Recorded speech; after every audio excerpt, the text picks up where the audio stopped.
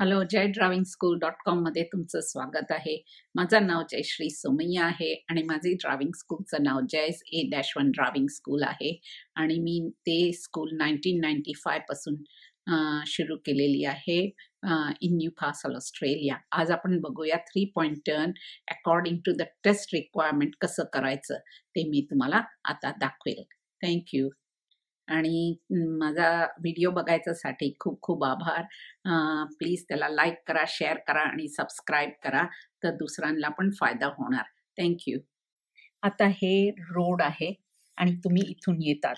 हे गाडीमध्ये तुम्ही बसलेले आहे आणि तुम्हाला टेस्टिंग ऑफिसर सांगणार पुल over near the curve to do 3 point turn. तर तुम्हाला विचारायचं मी कुठे 3 पॉइंट टर्न स्टार्ट करणार फ्रॉम, तर कुठून मी स्टार्ट करणार. तर हे इथे इंटरसेक्शन आहे आणि इथे इंटरसेक्शन आहे आणि तुम्ही आपण नियर इंटरसेक्शन 3 पॉइंट टर्न नाही करू शकते, कारण जेव्हा इथून कोणीतरी गाडी आली तर ती आपल्याला फ्रॉम डीप डिस्टन्स बघून नाही शकत आणि आपण असं करत असेल आणि एकदम हे टर्न केलं तर इट्स बिग डेंजरस. सो तुम्ही असं हे पुरा रोड आहे त्याच्या मध्ये असं थांबले नियर द फुटपाथ, तर तुमचं हे गाडी इथून येत असेल आणि तुम्ही 3 पॉइंट टर्न करत असेल तर तुम्हाला ते डीप डिस्टन्सतून बघून शकतात. म्हणजे तुम्ही मिडल ऑफ द रोड असं नियर द फुटपाथ थांबायचं, एक नियर इंटरसेक्शन नाही थांबून करायचं, कारण हे गाडी इथून येत असेल ते तुम्हाला लांब डिस्टन्स वरून बघत नाही शकत. म्हणजे सॉरी, माझं मराठी एवढं चांगलं नाही, मला माफ करा, पण I try my best to explain to you. आता तुम्ही इथे आहे आणि तुम्ही विचारलं, डिसाईड केलं की मी इथे थांबणार, तर 30 मीटर बिफोर दॅट पॉइंट तुम्ही इंडिकेट करा, mirror left blind spot mirror करा, नंतर व्हील्सला आतमध्ये वाळा आणि तुम्हाला इथे थांबायचं असेल तर इथून आतमध्ये या आणि नंतर परत सरळ येत जा, तर तुमची गाडी एकदम सरळ होऊन जाणार. कारण तुम्हाला असं गाडी नाही आणायची, असं नाही थांबायचं, एकदम पॅरलल थांबायचं फ्रॉम फुटपाथ आणि within 400 millimetres from the footpath तुमचे 2 लेफ्ट टायर पाहिजे. जास्त मोर देन 400 मिलीमीटर असेल तर answer is no, and more than 800 millimetres असेल तर answer is fail. So you have to be very careful. You have to get full marks in position also. आता तुम्ही इथे थांबले. आता तुमचं पुढे कोणीतरी पार्क गाडी असेल तर ते बघायचं, त्याच्या जवळ जाऊन नाही थांबायचं, कारण 3 point turn is nothing but a U turn, पण 3 मनूवर मध्ये आहे, 1 2 3. तर हे जवळ असेल आणि तुम्ही इथून 3 पॉइंट टर्न करणार, तर जेव्हा रिव्हर्स करणार तर हे गाडी तुमची रिव्हर्सिंग लेन मध्ये असेल. म्हणजे ते जास्त थोडी पुढे असेल आणि तुम्ही त्यांच्या जवळ नसेल, तर तुम्ही इथे गेले आणि असे आले तर ते तुमचं रिव्हर्सिंग लेन मध्ये नाही, ते ध्यान ठेवायचं. दुसरं ध्यान ठेवायचं, तुम्ही कोणाचा ड्रायवे मध्ये नाही थांबायचं. आता हे ड्रायवे असेल तर तुम्हाला नाही तिथे थांबायचं, आयदर यू थांबा इथे ड्रायव्हर सुरू होते त्याच्या पूर्वी, अदरवाईज आफ्टर द ड्रायवे तुम्ही थांबा. पण तुमचं असं गाडी पण नाही पाहिजे आणि अशी पण नाही पाहिजे. Part of your car should not come in anyone's ड्रायवे. तर ते ध्यान ठेवायचं वाईल डुईंग रिव्हर्स पार्किंग.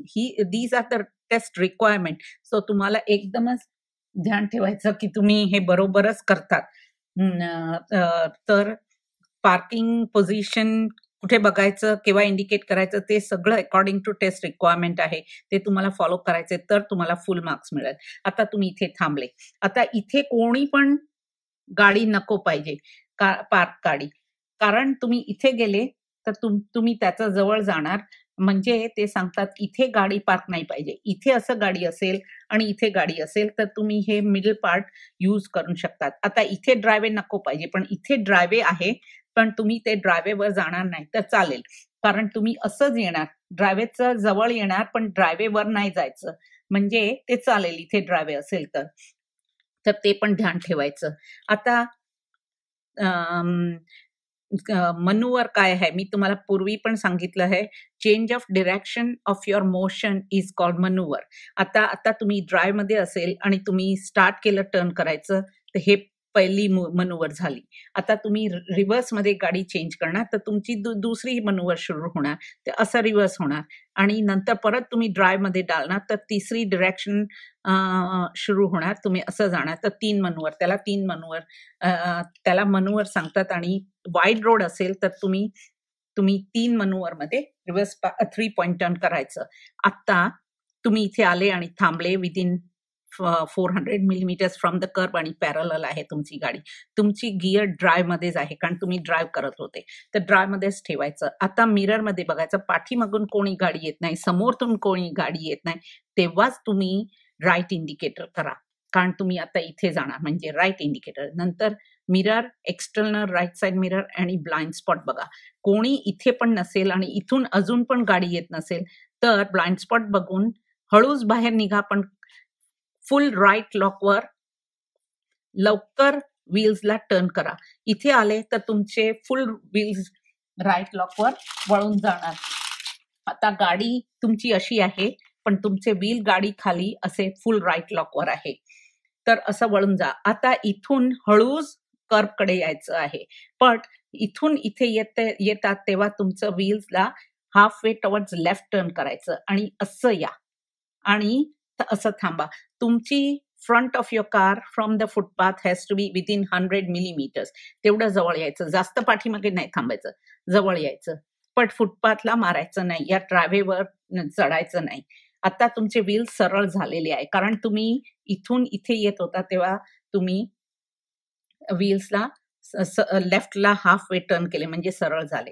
आता रिव्हर्समध्ये तुम्ही गिअर चेंज करा म्हणजे तुमची सेकंड मनूवर सुरू झाली कारण इथून तुम्ही ड्रायव्हमध्ये स्टार्ट केलेलं. आता तुम्ही रिव्हर्समध्ये व्हील्सला गिअर चेंज केलं, आता तुमचं सेकंड मनूवर सुरू होणार. पण पूर्वी तुम्ही बिफोर यू रिव्हर्स बॅक तुम्ही हे फ्रंट राईट साइड आणि लेफ्ट साइड फ्रंट विंडो मधून बघा कोणी गाडी येत नाही तरच रिव्हर्स सुरू करायचं. तर तुम्ही असं रिव्हर्स करायचं. आता विचारा का कोणी गाडी येत नाही म्हणजे पाठीमागचं, नंतर पाठीमागचं विंडोमध्ये लेफ्ट ओव्हर शोल्डरवर डोकी सरला घुमून पाठीमागून विंडोचं बघायचं तिथे कोण चाइल्ड नाही आणि हळूच बॅक जा, पण फुल लेफ्ट लॉक टर्न करा व्हीलला, तर तुमचे व्हील एकदम लेफ्टवर टर्न होऊन जाणार. आता जरा हळू पाठीमागे घ्या, टर्न करा आणि व्हील्सला half way towards right turn करा आणि एवढंच पाठीमागे जायचं, इथपर्यंत जायचं नाही. नंतर मी सांगणार कशाला नाही जायचं. नंतर परत हे तुमची सेकंड मनूवर होती, आता गिअर चेंज करा तर तुमची लेफ्ट मनूवर थर्ड मनूवर सुरू होणार. आता गिअरला ड्रायव्हमध्ये टाका आणि ड्रायव्हमध्ये गिअरला टाकलं तर थर्ड मनूवर सुरू होणार. नंतर तुम्ही दोन्ही बाजू बघा. After gear change only you have to check that कोणी गाडी येत नाही आणि एवढंच पाठीमागे जायचं आणि नंतर तुम्ही असं टर्न करून घ्या आणि that is your third manoeuvre. आणि असं तुम्ही 3 मनूवरमध्ये रिव्हर्स पार्क 3 पॉइंट टर्न पुरी करायचं, 3 पॉइंट टर्न पुरं करायचं. आता मी सांगते केव्हा तुम्ही इथून स्टार्ट केलं, कोणी गाडी येत नाही आणि तुम्ही स्टार्ट केलं, इथे आले नंतर तुम्ही बघितलं पाठीमागून तुम्ही रिव्हर्समध्ये गिअर टाकलं आणि बघितलं इथून गाडी येते, तर तिथेच तुम्ही थांबा आणि तुमचं राईटचा विंडो फ्रंटचा खाली करून त्यांना सांगा की तू जा माझा पाठीमागून, कारण पाठीमागे खूपच जागा आहे, ते अशी जाणार. नंतर तुम्ही बघितलं इथून की इथून गाडी येत आहे, तर तुम्ही तिथेच थांबा, रिव्हर्समध्ये थांबा, हे तुम्हाला असं ओव्हरटेक करून जाणार. पण केव्हा इथून गाडी येते आणि ते जात नाही, तुम्ही सांगतात तू जा माझा पाठीमागून, पण जात नाही, तर बघायचं इथे की इथे गाडी आहे. इथे गाडी असेल तर ही थांबलेली आहे, त्याला वेळ द्यायला. हे जाणार, नंतर हे जाणार, नंतर परत बघूया कोण नाही, नंतर पाठीमागे बघा आणि पाठीमागे जावा. आता एवढा हाफ वे कशाला जायचं, हाफ वे गेले आणि हाफ वे हे रोड आहे त्याच्या मध्येच पाठीमागे यायचं, जास्त पाठीमागे नाही जायचं. कारण तुम्ही जास्त पाठीमागे गेले तर काय होणार, इथून गाडी येत असेल तर त्याच्यासाठी तुम्ही खूपच जागा ठेवलेली आहे, तर ते विल कीप ऑन गोईंग आणि तुम्ही इथे स्टक होऊन जाणार रॉंग साइड ऑफ द रोडला, आणि नंतर इथून गाडी येत असेल तर तुम्ही त्याचा रोड ब्लॉक करणार. म्हणजेच तुम्हाला हाफ वेज जायचं, हाफ वेज रिव्हर्स करायचं, आणि नंतर गाडी येत असेल तर त्यांना जास्त जागा नसेल तर ते थांबणार, तिथे थांबणार, आणि तुम्ही गिअर चेंज करा, ड्राईव्ह करायचं, नंतर राईट आणि लेफ्ट बघायचं, आणि ते थांबलेले आहे तर फटकन टर्न करून घ्यायचं. तर हाफ वे गेले असेल तर तुम्ही लवकर टर्न करून शकणार, आणि ते नंतर ते ट्रॅफिक इझिली फ्लो होऊ शकते. म्हणजे तसंच करायचं आहे. तर me what ever I am telling you, you must do it in the 3-point turn, all the observation, position, indicator. Okay, आता आपण तुम्ही जेव्हा रिव्हर्स झाले आणि असं हे टर्न करायचं असेल तर तुम्हाला राईट इंडिकेटर करायची जरूरत नाही इन द टेस्ट, पण तुम्ही केलं तर पण चालेल, कारण इथे तुम्ही इथे आले तर तुमचं लेफ्ट इंडिकेटर चालू आहे, नंतर इथे जाणार तेव्हा राईट इंडिकेटर चालू आहे. रिव्हर्स करतात तर एक पण इंडिकेटर नाही पाहिजे, आणि जेव्हा ड्राईव्ह करतात तेव्हा पण पाहिजे नाही, पण तुम्ही राईट इंडिकेटर करणार तर चालेल. आता हे वाईड रोड असेल तर तुम्ही 3-point टर्न 3 मनूवर मध्येच करायचं, 1, 2, 3. पण एकदम नॅरो रोड असेल, हे नॅरो रोड असेल तर तुम्हाला तुम्हाला नॅरो रोडवर, एकदम नॅरो रोडवर घेऊन गेले तर 3-point टर्न तुम्ही 5 मनूवर यूज करून पण करू शकतात. असं कसं करायचं, इथून तुम्ही स्टार्ट केलं with right indicator, mirror, blind spot mirror, असं गेले, फुल राईट केलं तर पण तुमची गाडी अशीच जाणार, आणि इथे जेव्हा जवळ येणार तेव्हा तुम्ही एवढे जवळ येणार पण तुमचं अँगल असं असेल. नंतर रिव्हर्समध्ये टाका, दोघी बाजू बघा आणि रिव्हर्स करा, पण left were full left लॉकला turn करा व्हील्सला, तर तुम्ही असं येणार. नंतर ड्राईव्ह मध्ये टाका, हे तुमची 3री मनूवर सुरू होणार. ड्राईव्ह मध्ये टाका आणि हे तुम्ही इथे आणि इथे दोन्ही बाजू बघा, आणि कोण गाडी येत नसेल तर फुल राईट लॉक करा, तर इथे येणार.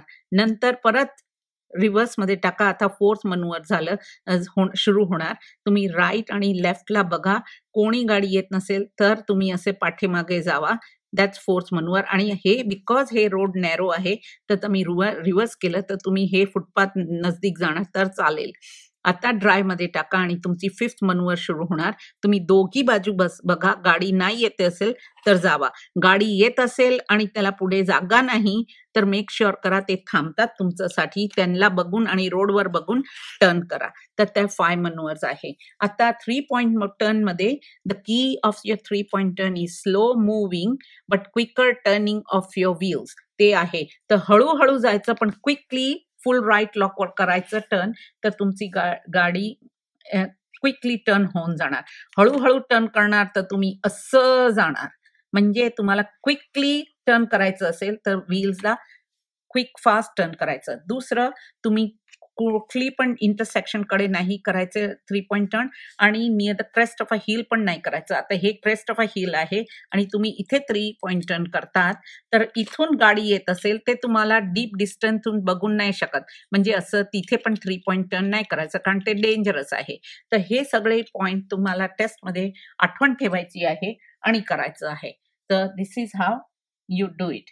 So thank you for watching my video.